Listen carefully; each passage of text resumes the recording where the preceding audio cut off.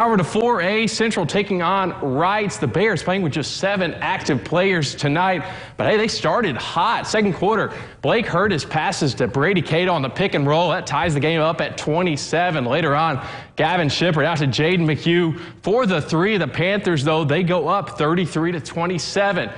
Now to the third quarter, Brady Cato again for the Bears. A strong finish inside. Central down by 1, but O&Ds would answer. A big shot here. The three to put the Panthers up by 4. The Bears start strong, but they cannot finish as Reitz goes back-to-back to claim the 4A sectional title. 67-54 is your final.